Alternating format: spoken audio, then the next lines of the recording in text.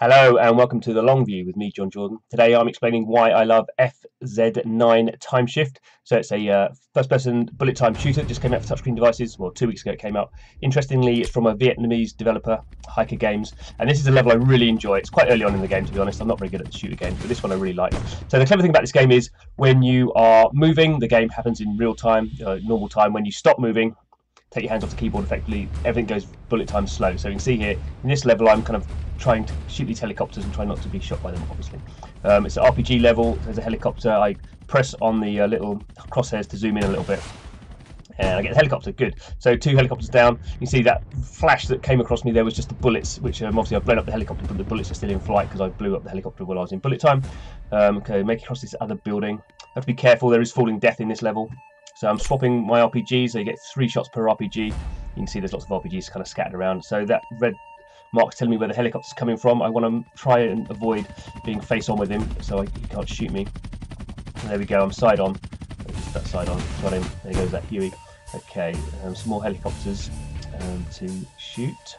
I think there's one coming up there. I have been to this level a few times, so I kind of got to remember where they come from. They do come from different points, actually. So another nice shot there, although he's head on, but I got him before he could start shooting at me. Good. Okay, so let's make it to another building.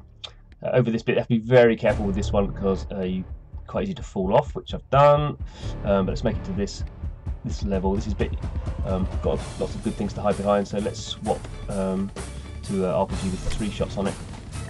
There's a helicopter coming. There's one already in the air. There he is. You see the bullets coming. Ooh, pretty close to hit me there. There we go. Missed him. Another shot. You can see it takes a bit of time for the weapon to be able to fire again. You can see there. You can see the RPG in flight. Got it. Okay. Let's swap again because I had 1 shot left on that RPG. Okay. Where's he coming from this time? He's going to come up. There he is. Okay, so it's a good shot. I can get him before his weapons can hit me. Boom. Yeah, nice. And this is just one mission in the game. There's obviously lots of different ones. Some are a bit more kind of puzzle-like. Some are, but they're all very nice. They all just have this really nice feel to them, I think. So really enjoying this game. Also a bit of a not very good rendering there from the Elgato. Got too much running on the machine. So anyway, definitely worth checking out FZ9 Timeshift. Really enjoyable shooter. I think it's one of the few games on touchscreen devices that does FPS stuff really well. And just brings a new level of kind of control to it, and just almost like a puzzler in some aspects that you're not really worrying about the frantic movement all the time. So definitely worth checking out. Thanks for watching. Don't forget to subscribe. Hope to see you again soon. Hello. Thanks for watching right to the end of the video. If you have any comments, please put them in the comment box. We're always interested to hear what people think of our videos. Also, don't forget to subscribe. There's a button below.